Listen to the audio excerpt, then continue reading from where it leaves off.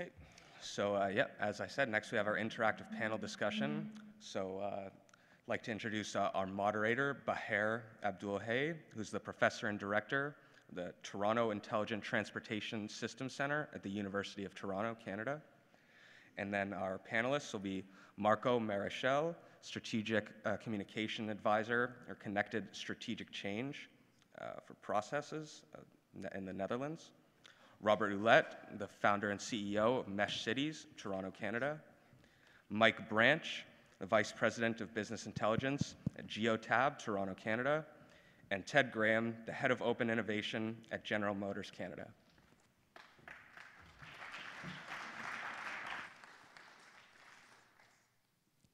Hello, everyone. We're planning this in real time, so we'll test our abilities to do that. Let's first start with a quick round of introductions, like we go from the far end, Ted, and just say a few things about what you do and your interest in the area of smart transportation and smart cities. So I'm Ted Graham. I'm the head of open innovation at General Motors. I work with startups, incubators, and university researchers on the future of transportation. I got started doing this a few years ago when I was PwC's innovation leader. Some of my old colleagues are in the audience, and part of my work was to try to show them the change that were happening in regulated industries. So I actually spent 99 rides as an UberX driver as it was starting to get regulated in those sort of messy times in 2014. And since then, I've joined GM in part because I think that there's lots of things that we are doing to change the face of transportation around the world. Thank you. Thanks. My name's Mike Branch. I'm the Vice President of Data and Analytics at Geotab. We are the world's second largest provider of commercial telematics. So we monitor about 1.1 million vehicles across the globe right now. And we essentially plug into your car's onboard diagnostic port, and we monitor everything from, lawnmowers to tanks. Quite a wide array of vehicles that we do monitor. And so some of the interesting insights that we pull out of this range from driving behavior. We capture a whole whackload of data ranging from GPS location through to ambient air temperature in about a third of our vehicles. So we can plot hyperlocal maps of weather patterns throughout the course of North America and the globe. So some really interesting insights. So my role is really looking at these insights and figuring out how we can leverage data from a mobility perspective, working with V2X infrastructure, this kind of thing at Geotab. So pleased to be here today. Thank you very much.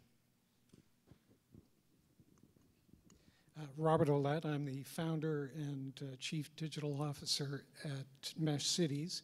And MESH is an acronym that stands for Mobile, Efficient, Subtle, Human Cities. And our objective is to look at who is actually designing, and I mean that in its biggest context, the smart cities of tomorrow.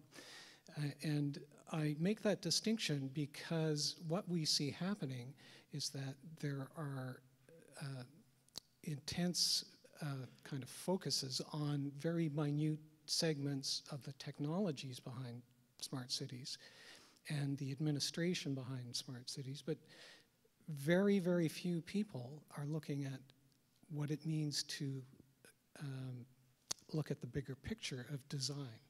And Mesh Cities does that. It works with cities, with companies, and other clients to look at that bigger picture.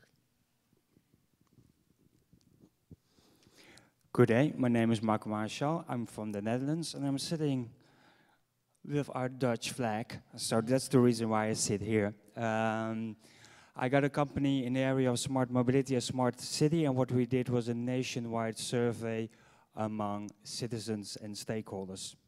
Because we are kind of used to talk about people, but not with people. And because in doing so, we get the interest of a lot of countries all over the world, from America to Australia and New Zealand, because citizen engagement will be the most disruptive thing, despite of all technology and algorithms and everything, that is going to happen in the world.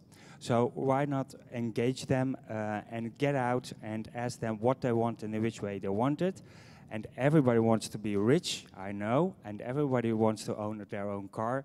But there are other interesting things, and I will talk about it tomorrow on my presentation, and with new business models from different kind of companies and governments.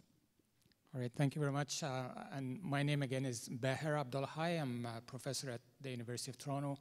I've been leading a center known as the Intelligent Transportation System Center for the last 20 years.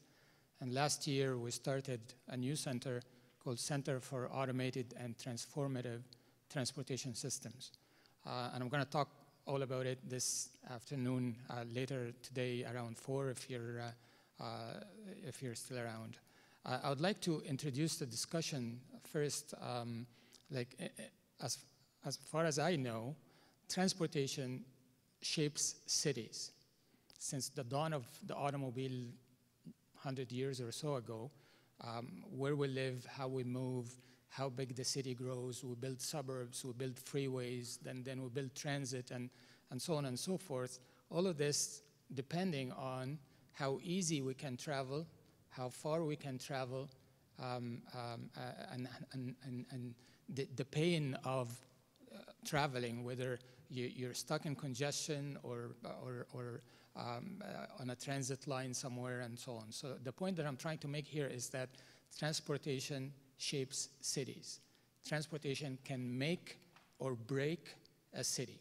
Therefore, we cannot possibly talk about smart cities without tackling the big pillar, which is smart transportation in a city. And yes, like everybody's talking about a future of transportation that is pervasively connected, automated, green, and shared, which are all positive things that can take us in a very good place, but can also take us, I would argue, to a very ugly place where we have zombie vehicles gridlocking the roads. So in your opinion, I just don't want to put people on the spot, just feel free to jump in. With all this innovation in technology, be it Google car or whatnot, or the next GM autonomous vehicle, and with all the innovation in service provisioning, so transportation service providing, like the next Uber and all that, and the concept of mobility as a service, all these things are happening so fast, we're having a hard time, understanding them, and we don't know where these things are going. So do you think we're going to a good place or not so good place?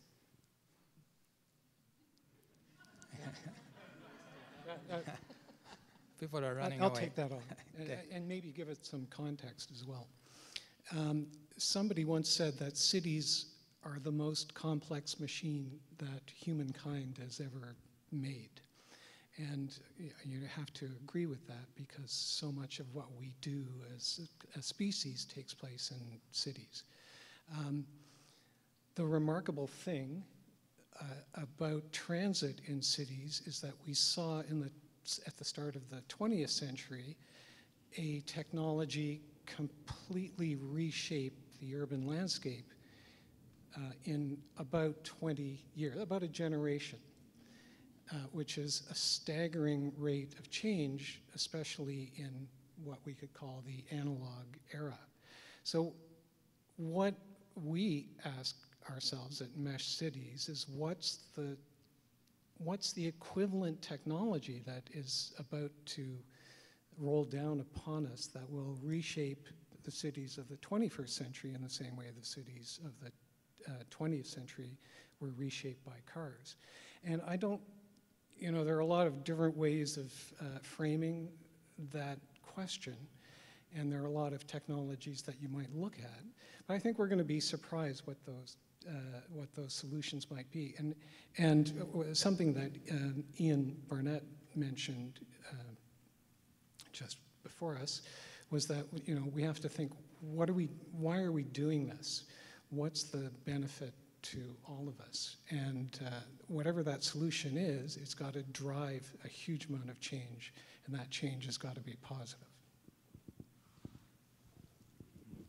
I just quickly kind of to add to that, I think we can all, we all tend to get focused on the technology and the solution to the problem as it revolves around technology, but we can't, lose focus on the individual. And I really do think from a data economy perspective that it's important for the data to remain as open as possible, and for those pipelines to be, developed by cities for entrepreneurs to come in and leverage the data and the technology in a way that makes a lot of sense, for it not to be locked away. So open city, open platform, open data is crucial, and I think the cities who can best leverage that while still keeping in mind what we're going to do from the human perspective will be the ones that kind of win.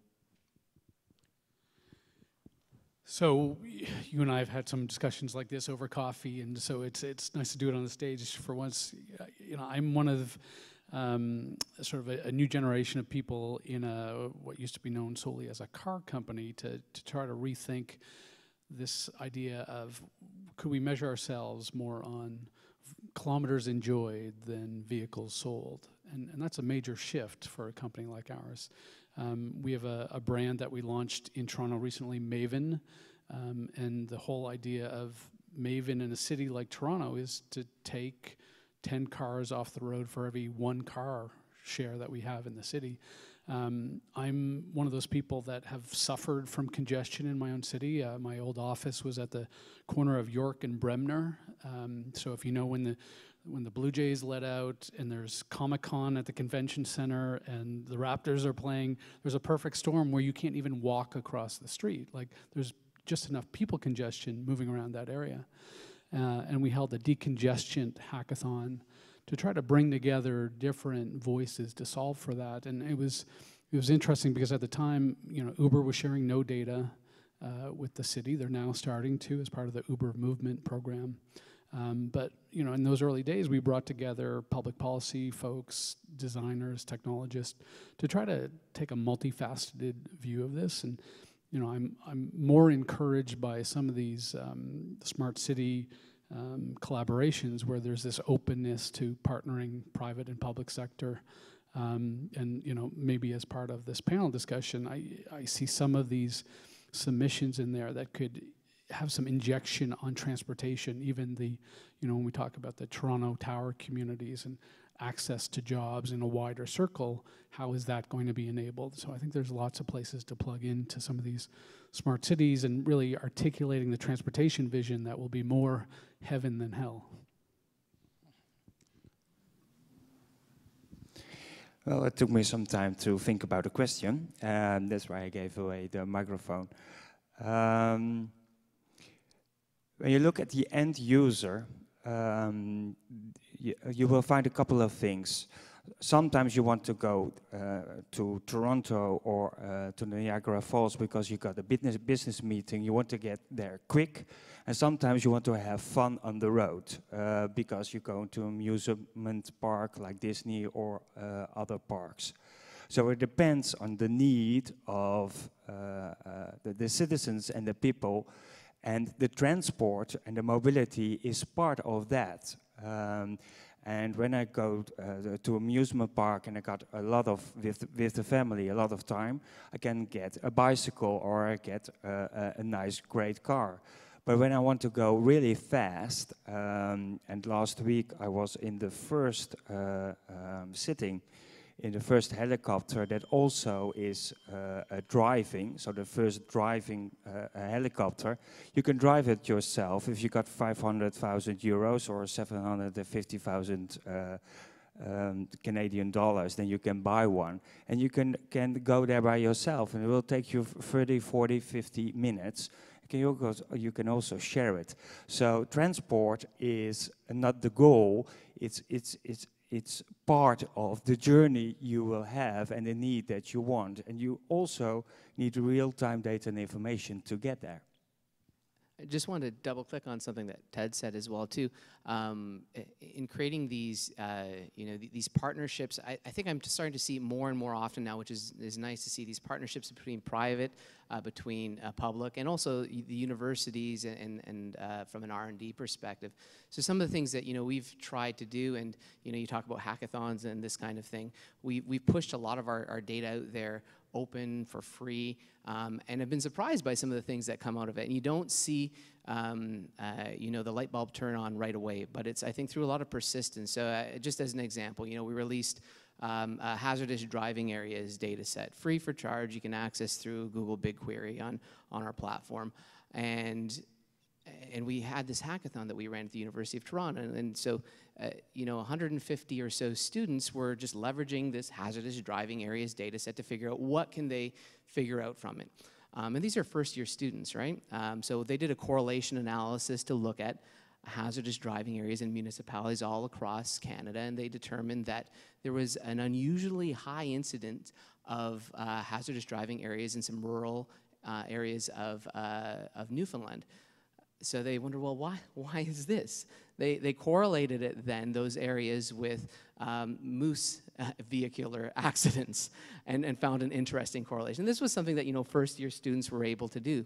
So not saying that this is, the light bulb that is going to, make a city become that much more smart or effective, but it's those first steps, I think, towards these partnerships where data is being exposed, research is being done, collaboration is happening at multiple levels. I think these are important building blocks to help us get to where we need to go.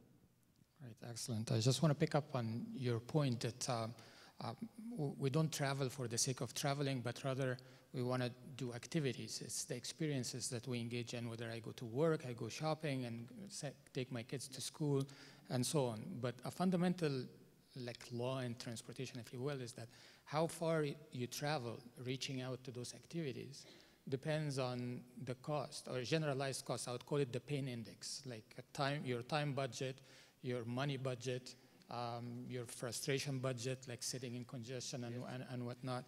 So there is an argument out there with driving automation, for instance, that the pain of driving will be taken away. People will have much less sense of time or value on time. They don't suffer from being in a car for 2 hours. I'll watch a movie or do my emails and so on, which may prompt people to live farther out, may feed urban sprawl. I may go to the dentist and not park and ask my car to go around the block 20 times until I'm done.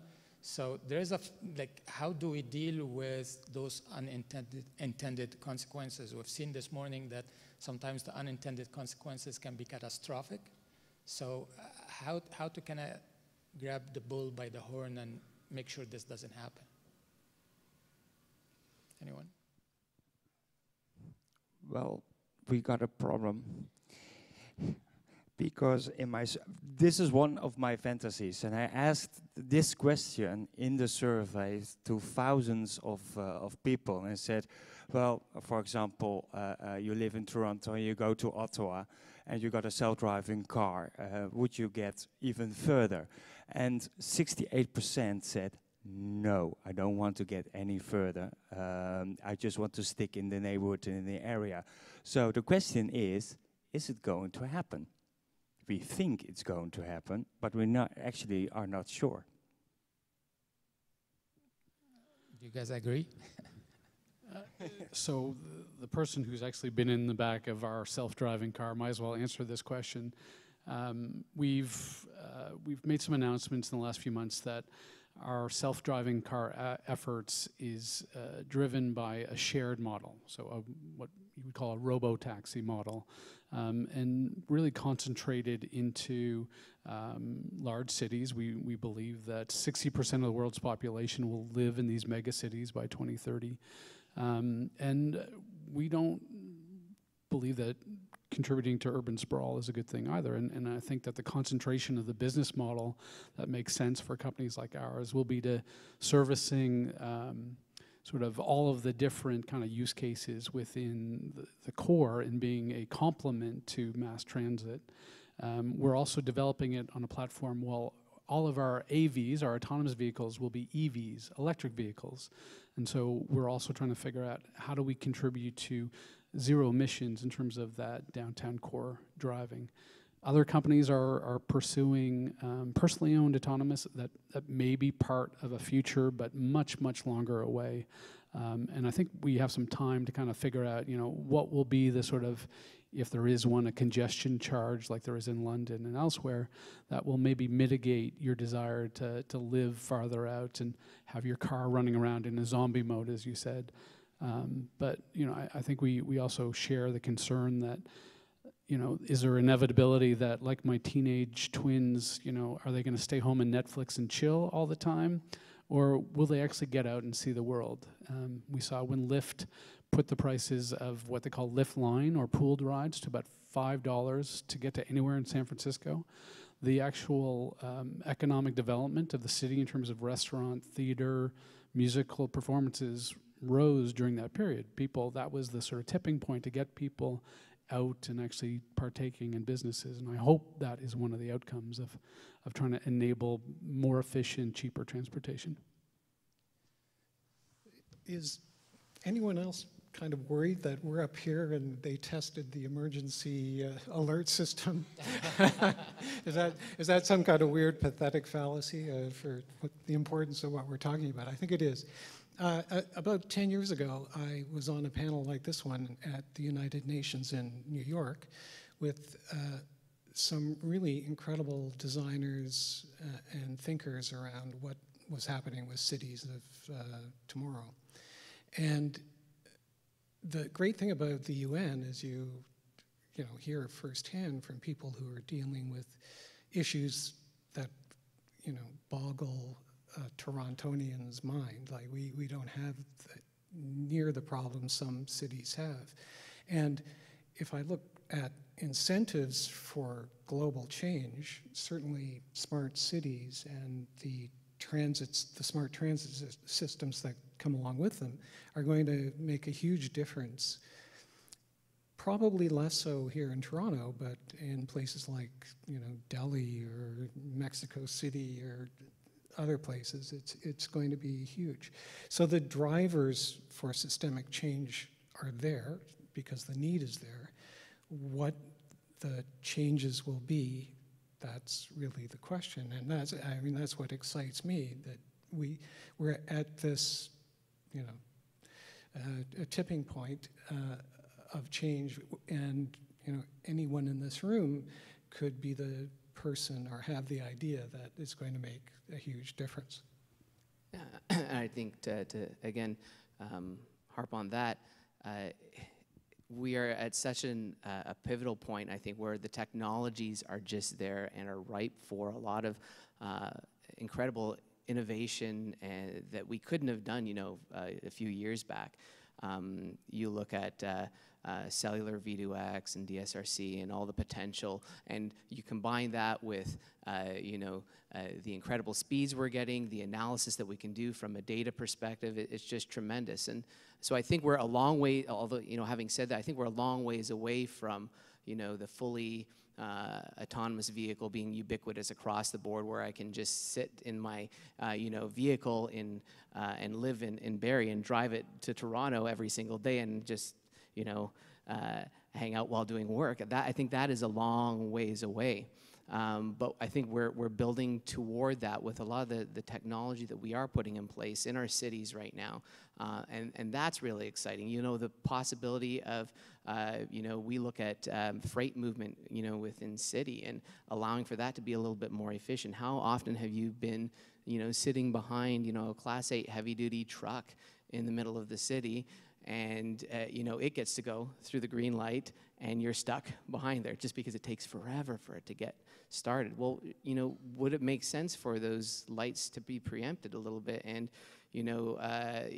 instead of being stuck behind it, it extends the light by 5, 10, 20 seconds so that, you know, it allows for more efficient movement of traffic. And these are technologies that are here today, right? So I think these kinds of things, these incremental changes will eventually get us there, set the stage for fully AV, you know, I think the years from now when it does come to play. All right, thank you. Actually, give me a good segue into my next question. Happy to do that.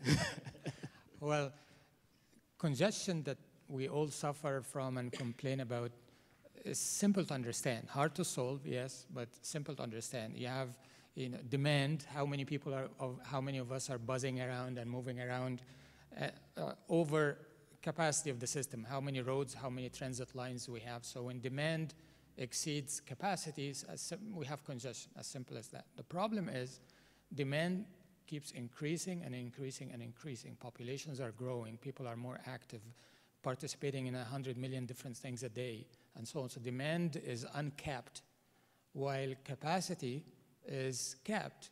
We're capped financially, capped by space constraint, capped by environmental constraints, and so on. So the expectation, and sorry to be the bearer of bad news, is that congestion will get worse, or potentially may get worse. So for us to really do something about it, it's like conceptually it's not rocket science. Either we have to manage demand or boost capacity, right? So let's talk about both. Let's start with the demand side first. With smart technologies and whatnot, there is potential for that demand to kind of mushroom. What needs to be put in place to kind of put the lid on it and make it wise? Like you mentioned, for instance, car sharing, ride sharing as a possibility. Other ideas, like what can we do to make sure that we just, not all of us drive in autonomous cars and half the cars are empty, the other half is, you know, ride hailers or ride providing companies that are running around looking for customers. So how do we manage demand? Maybe I'll just extend a little bit on some of what I had kind of just talked about. So when we're looking at infrastructure within the cities, traffic control and this kind of thing, I think one of the things that we can do to manage demand to a certain extent is to allow the flow in a more efficient way wherever we can. And there are models that you can look at and you can create whereby, again, if you have over, you know, less than 10% freight vehicle activity within a specific intersection or corridor, maybe I start lighting up that corridor. Maybe there's a potential for a cost recovery model for a city to do these kinds of things. Hazardous materials coming through a city, I know that they might be hazardous. Well, you know, can I light up that corridor while still maintaining the traffic flow in an efficient way? So I think there are things from a vehicle to infrastructure communication perspective that can be done to help lessen the the load on the city, and those are some of the things that we're looking at right now. I would argue that this is on the supply side, like you're trying to enhance the efficiency of the system, which was like the second part of the question we didn't get to yet. Like I'm more worried about the number of cars on the road getting out of hand. So I see this, you know, from a few lenses. I grew up on the west side of Cape Breton Island in a community, you know, smaller than Lethbridge. If the person from Lethbridge is still here. And, you know, population 800, but we had our own local entertainment. It was basically your kitchen, and you would have fiddlers and dancers come in. And I actually think we're seeing somewhat of a resurgence of this sort of hyper-local, whether it's in your condo common room or it's house concerts of a different kind in communities. I'm an investor in a startup that does exactly that. That's trying to find these sort of like local events. So I think that will be one part of the supply side. I think you'll start reaching a tipping point where, as I said, if the Air Canada Centre and the Rogers Centre and everything is occupied, you'll choose not to go down there that day. And so, you know, maybe part of it is the awareness of the things that are around you, and, you know, better digital literacy and transparency of, you know, really quality local events. But you're right, there's going to be a tipping point to like how much of a sort of a shoulder-to-shoulder experience do I want to watch together versus trying to find things that are more hyper local.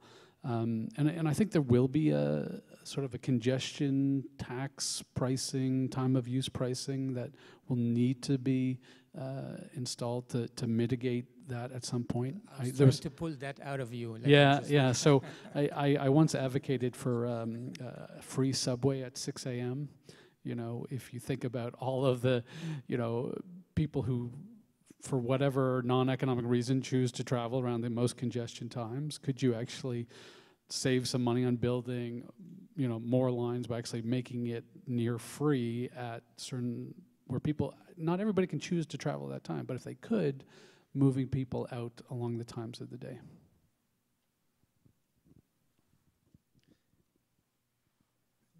The other part of this question, getting away from kind of the engineering and supply side, is the communication side. If you look at Toronto as a good example, we could today have a pretty well fully functioning transit system based on a plan that was unveiled, 10 or 12 years ago now. But because of politics, we're ending up with a very expensive $5 or $6 billion one-stop subway system, which makes no sense in the context of the transit issues that this community faces. But here we are. How do we take that question on? I think there are perhaps a dozen ways of answering the question just from an efficiency perspective, like you build fewer roads, build better transit. There are a lot of different solutions that are out there under best practices, but it's getting communities to agree on a solution. That's where we have to spend a lot more time. That's the price of democracy, I guess, like the downside of it. So let me finish this question by saying that I'm going to solve your problem. We can all go home now, or go to the hotel, in my case. So I think it's about two things. Most people who live in villages really like to live in villages, and they go to the city to work. So that is a lot of traffic and traffic jams. So I'm staying in the Marriott in the city center of Toronto. I want to come over here, and it took me 1 hour by cab to get here. And of course, there are other means to get here by train or by metro, as the cab driver explained to me. Shall I drop you off here on the right? But anyway, so when you got those people living in the villages, and you got more work in the villages, and in that area, they don't need to go out and go to the city or live in the city, because they really love living in the villages. So that's one thing. The other thing is mobility as a service. I know it's a term, but as the end user, as I was saying, and I got real-time data and information, and I got different kind of mobility forms that advise me which route I can take and which mobility form I can take with one payment system, then I can get on my way quite easy. And that's one of the things I think that people really want to do that. But there's another part. As humans, we have a certain kind of habits, and we got a certain kind of behavior, and that is really a big problem, because the car is outside, and we want to get in the car, even though there are a lot of traffic jams, and you know that in advance, people still get in. Right, thank you. So still congestion is a problem, right? We haven't solved it yet. And there's the demand side. There's the demand side, and then there's the supply side, or the capacity of the infrastructure. So here's a question to you guys in the audience. Like, look ahead 20 years from now. All vehicles are automated. You're not driving anything. There isn't even a steering wheel in the car. Do you think the capacity of the freeway will increase, or drop. I'll tell you right now that the capacity on the Gardner, let's say 2,000 vehicles per hour per lane. Each lane carries 2,000 vehicles per hour. When where cars are automated, do you think this will be higher or lower? If you think it's higher, raise your hand. Not a whole lot. Lower? Not a whole lot either. What about the rest? They're skeptic. Well, I would argue that both are possibilities. Like if you have an adaptive cruise control in your car today, it is set to adopt about 2-second headway between your car and the car ahead of you. And while a human driver uses about 1.3 to 1.5 seconds, which means that if overnight all cars have adaptive cruise control, which is like partial automation, then the capacity of the freeway will drop significantly. You will lose about 20, 30, 40% of the capacity of the road, which is contrary to what we all hope for. But if you drive down the headway to about 0.8 seconds, you can double the capacity of the infrastructure. Let's say increase it by 50% or so.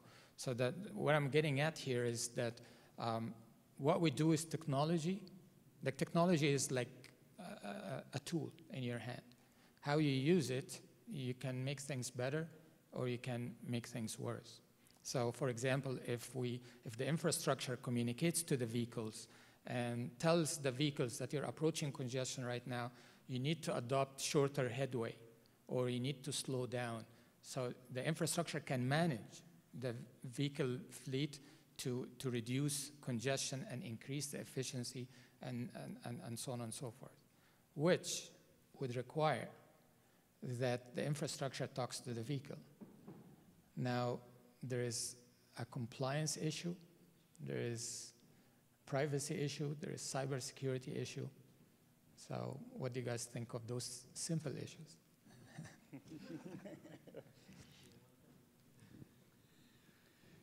So to unpack a few of those things, I agree with you on the headway issue. I've actually been pitched by a few people who have cottages in Muskoka that we should have a AV-led train on one of the lanes up the 400, and all the adaptive cruise control could be set for a very small limit, and you would allow those, if there are green vehicles, up that way. I think much better to focus in on heavily trafficked commuter zones than people's cottages, but I do think that is a big problem to solve. On the cybersecurity angle, I'll take a point there. One of the things that we're doing today is using your phone as an ability to unlock cars for car sharing. So our Maven cars, you basically are, you don't need to hold anything up to the window or anything like that. You're unlocking the car and the personalized settings. But that requires a certain amount of cybersecurity built in, and we're on this continuum of that level of cybersecurity all the way up to preventing quantum computers from breaking into a transportation network. We've hired one of the best white hat hackers in Dr. Charlie Miller, who famously hacked a Jeep on 60 Minutes, and we figured there was no better way to go to the source than somebody like that who's a great academic researcher who knows how to find all of the vulnerabilities and work hard on that. And I think that's what's driving a lot of our partnerships across this industry. We're talking to people who we would have been fighting tooth and nail with before to try to resolve any kind of cybersecurity vulnerabilities. But for my friends at Geotab here, you probably know more than many people that those dongles that some of the insurance companies give you, or random companies are giving you to plug in there. There is much more cybersecurity around that in cars, and people need to be aware of trusting the source of where that monitoring comes from. But I think as part of this whole conversation, I think understanding how we talk to emergency vehicles, how do we talk to the lights, all of those things will become preeminent in really not too long from now. It's even before we get to the stage, even communicating that there's black ice ahead and things like that. Yeah, I think it's certainly crucial in you know in everything that we do. I think the problem is too, it's a little bit the wild west out there from a standardization perspective as well too, and in understanding you know from the aftermarket device perspective, you know, what are the standards and the protocols that need to be applied, you know, across the board for access to this vehicular data, and there aren't. You know, there isn't a set approach to it, and I feel that it certainly does need to come into standardization across the board. Obviously, one of the things that we certainly do well, I think, is over-the-air updates on all of our devices is something that is completely, you know, is something that we make sure is available for all of our devices. We employ white hat hackers as well too, is something that's absolutely crucial to making sure that, you know, we have the most secure systems that there are out there. But it isn't something that you can take for granted at all. It's something that constantly has to be monitored, dedicated security teams at all of these, at institutions like Geotab. So it's crucially important, but the standardization of vehicular data, of how we interact with it, that needs to be worked on a lot more right now. Mesh Cities has a blog site, and we write kind of extensive essays on a lot of these kinds of questions. And one other frame of this is that in many parts of the world, people are not learning how to drive. So the demand is dropping, especially with millennials. So perhaps given the Uberization of everything and Ford getting out of the car business, and I don't know what GM is thinking of doing, maybe that problem is just going to go away. Maybe. Okay. Well, as a country, the Netherlands is a great country because we conducted tests on public roads with the self-driving cars, cooperative system, connected cars. And I was in each one of them just to find out, because it's also about an experience. And what you see is that hacking is one of the great issues people are concerned about.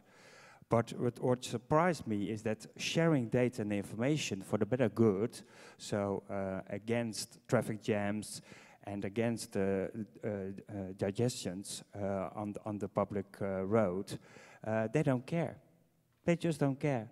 They want to share it because in that way, sharing that data and information, they can get quite easy to their destination. So that was not an issue on that point, but it's also about experience and about seduction.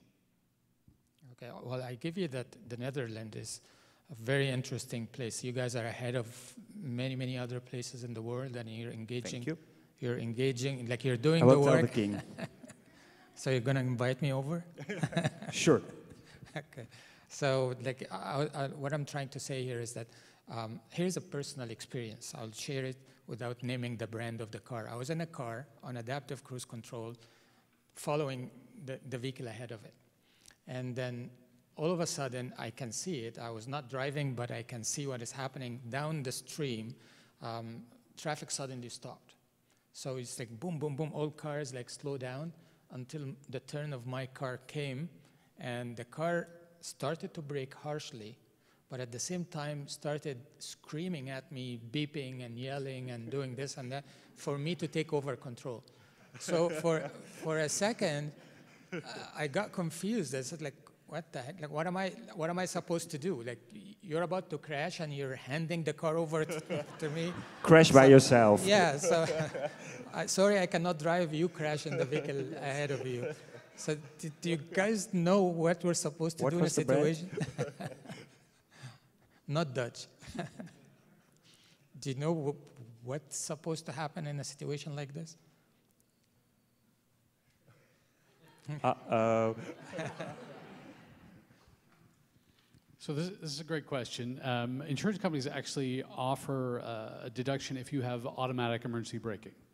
So many of these cars that offer adaptive cruise control also offer automatic emergency braking. Most people don't know that that works until you absolutely need it to work.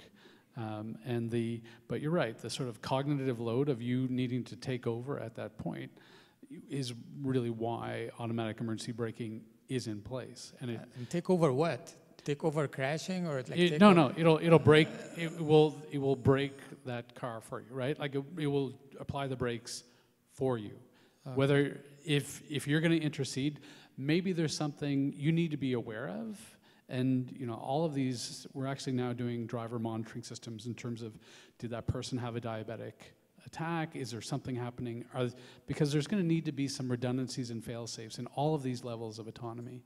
And one of them is but the expectations on the driver of handing over after, let's say, 3 or 4 hours of nearly automated driving doesn't make a ton of sense. And there's a lot of debate about sort of what needs to be in place. But I can tell you one of the things that we're seeing in the car share business is that our newer fleet of vehicles that have things like automatic braking, especially for people who maybe have their driver's license but haven't used it in 10 years, like you're seeing people who got it when they were 16, live downtown, too expensive to park a car downtown, and now all of a sudden they're driving again. So, and with all the distracted drivers, all of these features and the sensing and warnings and things like that have become not a nice to have, but almost a must have for people who aren't driving as much as maybe we did when we were growing up. I think we were meant to take some questions from the audience, so I don't want to preempt your moderator role, but... Okay, I don't see anybody. I see lights in my eyes. So questions from the floor.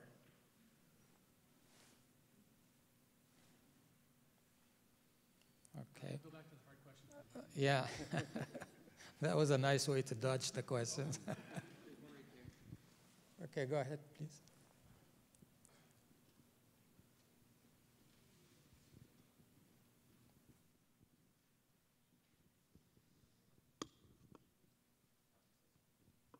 Hi, thanks for sharing. Just was curious because Netherlands is quite ahead in some aspects around energy use, sustainability, and zero emissions sometimes on the road and lighting and things like that. I was wondering if you could share a couple of stories in the recent past where you've worked on things that are quote unquote smart initiatives, and some lessons that you can share perhaps here today. Sure.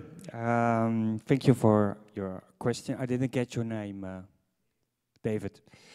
So the most important thing is that as a country, I think about 5 or 6 years ago, the government said we're going to be the smartest country in the world in the area of smart mobility.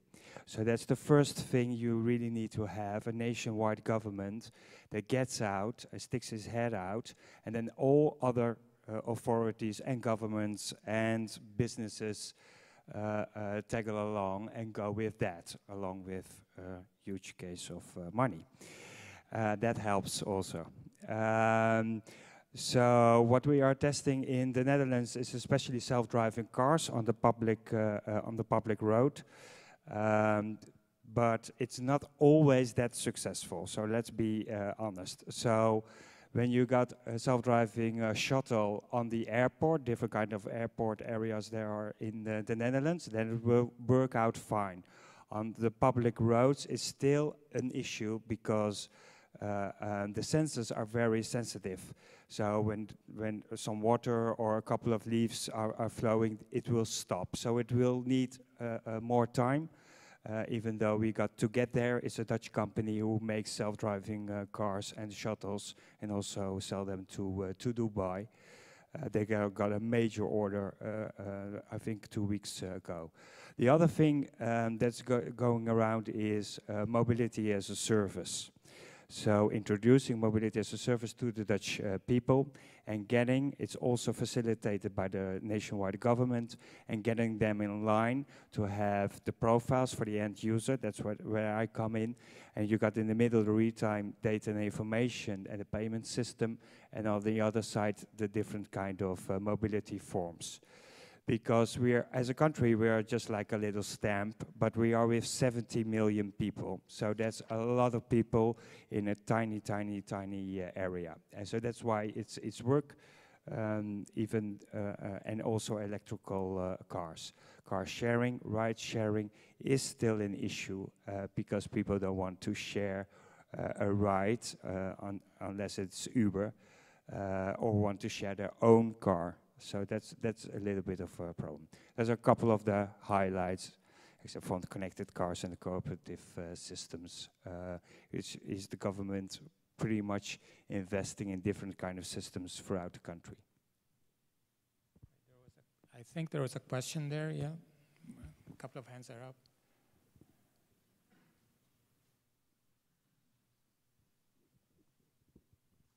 We have a few minutes, so if you can jump ahead to the question right away, please. So, okay, thank you. I was wondering, this is Rafiq Ali, I was wondering, there was a mention of infrastructure communicating with cars and cars having intelligence to react. What role do you see as likes of Google, so who have who capture data on us and have a very good idea of what the congestion is, which we all use these days? And vehicle-to-vehicle communications, not just sensing it, but actually having conversations, intelligent conversations between a car ahead of you in terms of solving these congestion problems. Anybody from the panel?